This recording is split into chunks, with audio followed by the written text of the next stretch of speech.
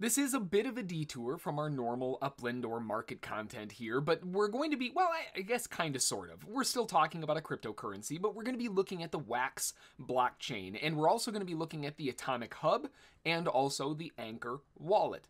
Now, if this is something that you've been playing Upland with for a little while, you may have noticed this, but down at the bottom, the three little dots, you'll see the Portal function here, and inside Portal, there's Upland collectibles, but if you haven't set up the WAX wallet or AtomicHub or anything else, you're not going to have any access to that, and if you've tried to set it up and you're not very familiar with crypto, you've probably had one heck of a headache.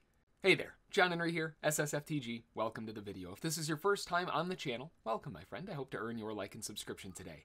With the WAX wallet and all of that stuff, I mean, if you manage to get it set up properly, it can be a huge amount of fun. It can be incredibly profitable. It can be a great way to transact for your business. It can be so many things, but getting it connected correctly can be a little bit of a step, and if you don't know how to do it and you mess it up, it can cause all kinds of headaches that nobody wants to deal with. So what the heck is WAX, right? What is AtomicHub? What is Anchor? What are all these things that we're talking about? How in the world do we get it set up properly so that we don't have all of these different headaches? I mean, look, I get it, right? When you click on the link in Upland, it slams a bunch of info down your throat like you've read the Bitcoin white paper when it was published, all right? A lot of folks aren't coming at crypto like that. A lot of folks play this because it's a game and they have no idea what crypto's even about or what WAX is about or linking anything. Totally out of what they're used to, and this can be incredibly confusing. So let's clear a little bit of the confusion up and try to make this a bit easier. So WAX, along with a lot of other cryptos in this kind of sphere, if you will, is a peer-to-peer blockchain network that has its protocol initially built around e-commerce. Now, its purpose is to be an e-commerce rep in that it's faster, it's easier, it's safer, all of the things that every e-commerce business wants to hear when they're talking about transactions, right? But the WAX blockchain is so much more than that. There's so much here when it comes to WAX. You'll notice a lot of these sponsors and things that are going on with WAX do tend to be more on the gaming or music side of things. You got AMC Theaters, Weezer, Funko, Mattel, Street Fighter, Bratz.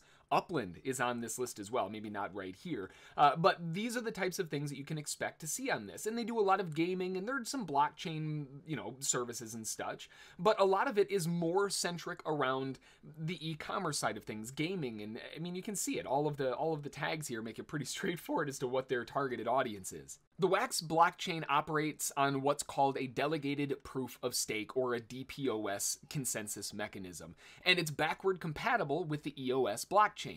That's a lot of fancy words, but to make it simple, Upland operates on the EOS blockchain. WAX is backward compatible with the EOS blockchain. Therefore, we can connect those two together and make a happy little marriage, right? That's why we can go into Upland and use the Upland portal and get all of these assets back and forth. You can have a lot of different WAX wallets for a lot of different stuff. You can have a WAX wallet specifically for one type of game. You can have it for just gaming and another wallet for collections and art, whatever. But one of the things that you're going to see when it comes to the WAX blockchain and kind of the concept of it is like renting a blockchain computer, so to speak. You're renting its resources. There's CPU, there's net, there's RAM. These are the things that you have to have if you're going to be utilizing the blockchain in the most effective way possible.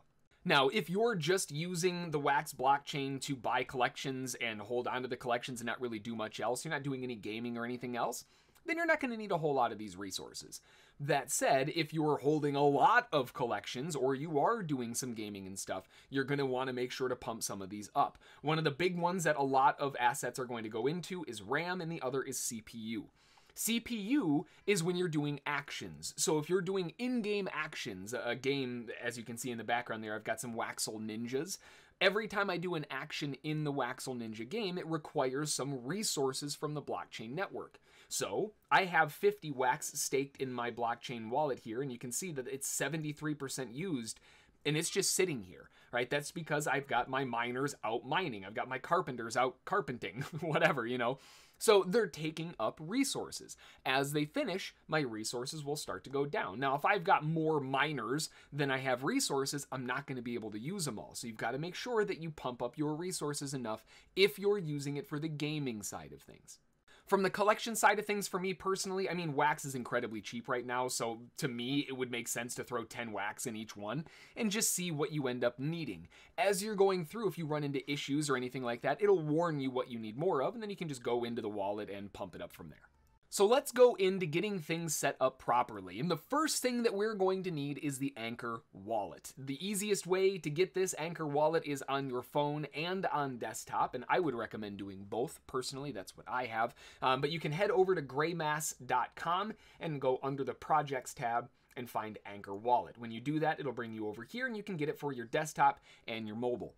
For me personally, just as an FYI, I did the one on mobile first, and I found it to be a little bit easier to set it up that way.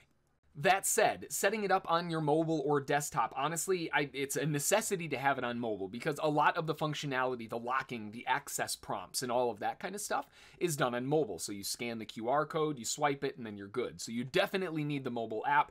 The desktop is an optional one, but I do find it incredibly useful to have and something that I would definitely recommend. I will throw a forewarning out for you though. Setting up a Wax wallet with Anchor does have a $1.99 charge. I know, it seems like, oh my god, really? Like they're nickel and diming us. But here's the thing. When you're setting up a Wax wallet, you need to set things up and initialize it with a minimum of 5 wax to begin with anyway. So if you were going to go in and manually do it yourself, if you don't set it up properly with the 5 wax, you're going to set yourself up with a mess of problems to begin with right out of the gates. By doing it this way, all of that stuff is taken care of, so you don't have to deal with all the headaches and all the other garbage. I'm a big fan of that, and for $2, After you download the app to your phone and get it all installed, you can go in and get the application for your computer as well and get that going. Now, like I said, created my wallet on my phone first. I found that to be a little bit easier because it's got all of my biometrics and everything else. It's just a lot easier to set it up that way for me personally. You might find it easier to do it on your desktop first. Either way, if you're not going to be using the desktop at all, you might just completely skip that step. Regardless, however you're going to be using it, you are going to need the mobile version, so I would just start there. After you create your account on the mobile side of things, it's going to ask to send your key certification information. You're going to need that if you're going to be setting up your desktop info. So this is public info. It's not like you have to hide it and write it down somewhere. It's not like that. This is your key certification info. You can send that to your email. Not a big deal. What is important that you don't want to go sharing to everybody is the list of 6 words that will come after that key certification info. You're going to need that too. Make sure not to lose any of that incredibly important information because you're going to need that to import it into the desktop. Once you've got the desktop wallet installed, then you'll have to go through the import process. Basically, you're taking the info from your phone and you're linking it to your desktop so they can communicate back and forth with one another. Makes it super, super handy and something that, again, isn't necessary, but I would recommend doing. You're going to need to go into import an existing account, and then you're going to use your key certificate down here. That's the thing that you emailed to yourself. All you got to do is copy paste that number in there, and then you're going to need those 6 words. You'll type those in. It takes I don't know, mine took 2 or 3 minutes to link, but after you get all the certification info in, your 6 words in, get that all linked, takes about 3 minutes and you'll have it all linked together and you're ready to rock and roll. Super easy from there. So now that we've got our Anchor wallet set up, we've got our wallet set up on our phones, we've got our wallet set up on our desktop, we've got everything linked together and we're good to go there. Now we need to actually use it, right? So what we can do is head over to wax.atomichub.io. I know it's a little bit of a mouthful, but this is the AtomicHub. This is where all of the NFTs and everything is taking off. So what you want to do is go to log in the top right. Now, a lot of folks, and this is where a lot of people realize that they've made an incredible mistake because they're just going to go into the cloud wallet and make a cloud wallet and go from there. But the problem with the cloud wallet is you don't have access to any of your private keys. By setting it up on Anchor, we have access to all of our key certificates. We can change them. We can modify anything that we want, and it's all ours. Incredibly important when we're talking about crypto, especially with all the other stuff going on right now. Wax is incredibly stable. I haven't heard any issues with Wax. I haven't experienced any issues with Wax. I'm not saying it will, but what I'm saying is from the perspective of safety, you're usually better off making sure that the assets are actually yours and not sitting on an exchange, right? So what we want to do here is choose Anchor from the list because that's what we've set up.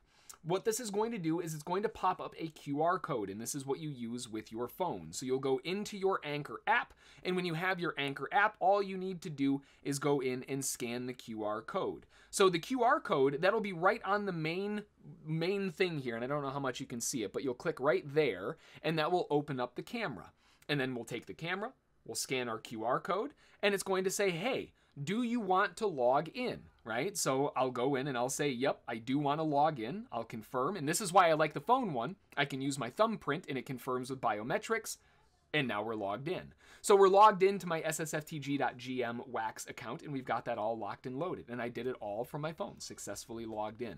Really, really cool that we've set it up that way, because now when I click my name in the top corner, I can go into my inventory and I can see all of the different things that I can have in here. You can see I actually already have, actually you might not be able to see, my head's in the way. I'm getting self-conscious about my head, I don't know why, but you can see that I've got a couple Upland collectibles. These are the Upland cards, and this is the cool thing about that backward compatibility. Now, if you just loaded up your Wax wallet, you might not have any wax, right? You might not have any way to actually purchase these, because if I go to Upland Cards as an example, and I want to see this on the market, if I sort this by list and I sort price lowest just to see what's here, like cool, right? Okay, that's awesome. It's 18 cents. That's great, right? Can you see that? Yeah, it's 18 cents. It's 1.5 wax. But if I have 0 wax, that's useless, right? I don't have any way to purchase these. And some of these are really freaking cool, right? So how would I go about purchasing these? Right? If I wanted to buy this, how do I buy this one? Where do I do that? Now, this is where we're going to have to load up some wax, right? Now, we can do this really, really simply, and this is why I love AtomicHub. And you can do this in the cloud wallet as well. I'm just not a huge fan of the cloud wallet because of Anchor and the way that it sets up and all the problems that you run into if you do it that way, but I digress. We're going to need some wax, and to load some wax up, it's really, really easy. Click the drop down in the top right corner and go to Buy Tokens. When we go into Buy Tokens, you can use Banksa or Exchange, and Exchange is more along if you're familiar with how crypto exchanges work.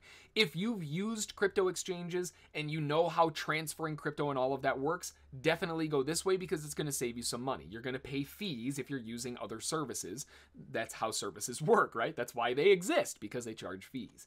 So if you already have an account with Binance or Bittrex or KuCoin or Huobi, go over there and just buy waxp over there, transfer it into your Wax wallet. You're good to go, easy peasy. But we're assuming that people don't know how to do that. That's the whole point of this video, right? So we're going to need to buy some the old-fashioned way with good old Mr. Credit Card.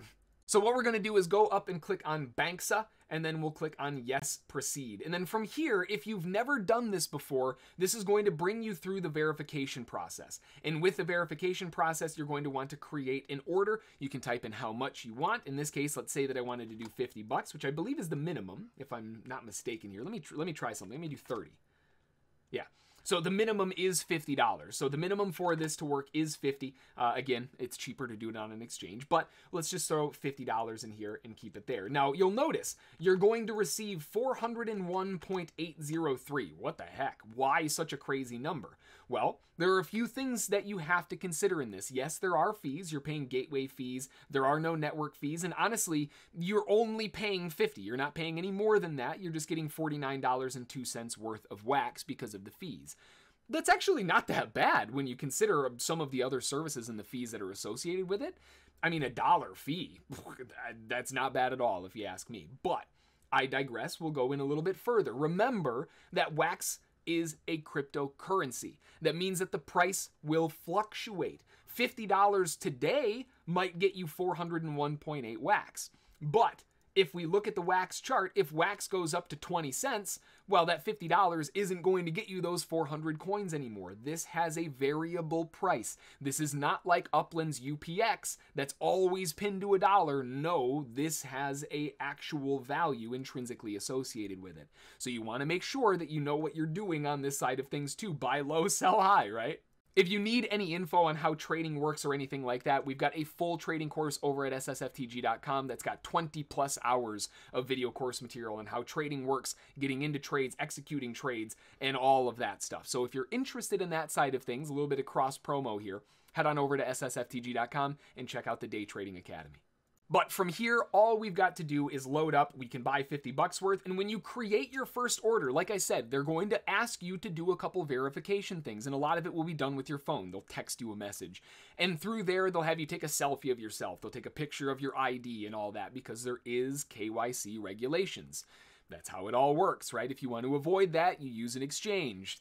The services, right? You got their upfront and behind the scenes fees that you have to pay knowingly or unknowingly by using these services, and KYC is one of those things. So if you want to avoid KYC or you want to keep that anonymity going, then going the exchange route is something that you've probably already done anyway.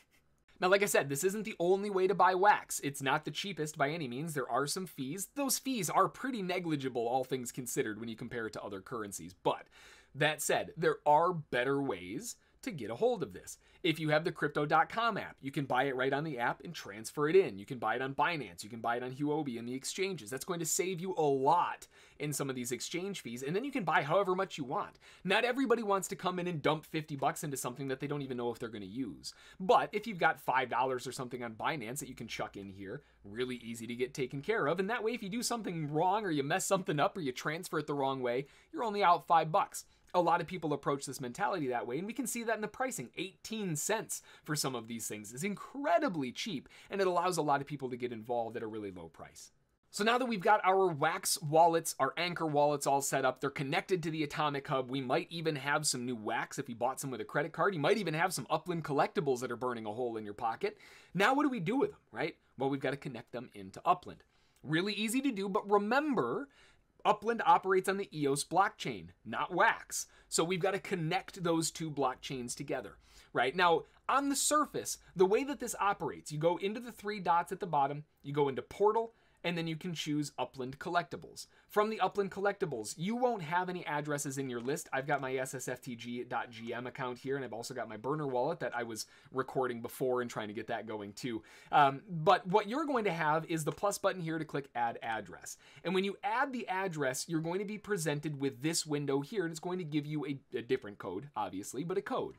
And this is where on the surface, it seems really simplistic, right? Like, okay, well, I type this code in, the other blockchain looks for the code, and it says, oh yeah, there it is, that's the account, done. Cool, right? Easy peasy. On the surface, it sounds easy. And in reality, the actual function is. But when you click on this link right here, all of a sudden, all of that easy mentality goes out the window, like, whoa, what the heck am I looking at, right? So let's break this down a second here so that we can kind of make this simple again.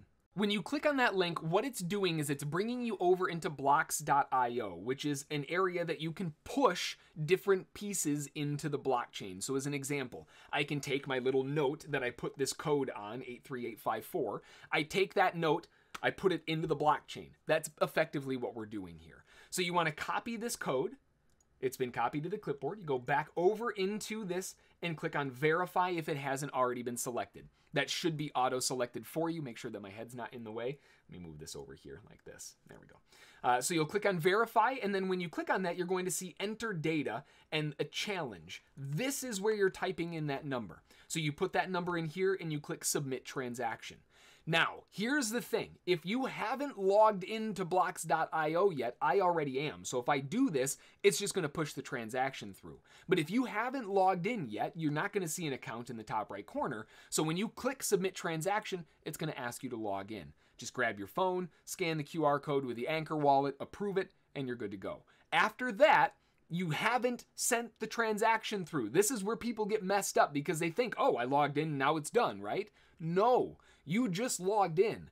Now go back in again, make sure that number is there, and submit the transaction, right? Actually put the transaction through. You're going to have to go into the app again, scan the code, approve the transaction from your phone, and then it'll push it onto the blockchain. After it's been put onto the blockchain, that's when you're going to get the notice on the Upland side of things that says, yup, it's on the blockchain, it's good to go. It takes like 3-4 minutes or so. You'll get a notification in-game, and then you'll see your wallet right from the drop-down list. The cool thing is, once it's in the drop-down list, you can select your wallet and you can transfer your assets in now. So from here, now that we're all ready to go and everything is locked and loaded, to begin, all we have to do is go into your inventory on the AtomicHub. That's where I had those Upland cards. And you can select the asset that you want to bring into Upland by clicking on the More and transfer options, right? And that will allow us to transfer things over. You will need to include the Upland Portal WAX address and sign in using your Anchor wallet. You can use Scatter as well. We used Anchor. Now, that's why it's so important and why we set everything up with Anchor right out of the gates, because everything else uses Anchor. You're saving yourself a lot of headaches. This is where a lot of folks who set up a cloud wallet are realizing, oh no, I've made a huge mistake. It becomes a little bit of a headache. You don't want to deal with that. So this will begin the transfer process, and your NFT should appear in the Upland asset wallet shortly. And the WAX address for Upland is really straightforward. It's just Upland Portal. Really, really easy to do from there, and then you can import all of your assets. It's super awesome. So just like that, we've gone from having absolutely no clue what wax is and what atomic what? What is that? We've gone from no clue what any of those things are to having a fully set up phone Anchor wallet that we can also communicate to our desktop wallet, that we can also link to our browser, that we can scan and make transactions from. We've basically set everything up all in the span of this video. So give yourself a little bit of a pat on the back, especially if you're not very tech savvy, because there's a lot that just happened. Now you can log into AtomicHub, you can buy NFTs, you can buy collectibles, you can look at other play-to-earn games if you're interested in those. You can do all kinds of stuff. Really, really awesome, and now everything's connected and ready to rock and roll. I hope this guide helps you getting things set up. I know it's not easy, I know there's a lot of steps to it, but if it did help you out, make sure to drop a like on the video, drop a comment below, and let us know that it helped. If you have any issues along the way, of course, drop those in the comments below. And if you have anything else that you want to talk about, I always love hearing from you all. Drop that in the comments too. Until the next one, that's going to do it. Rest up, enjoy, and we will see you all in the metaverse. Thanks.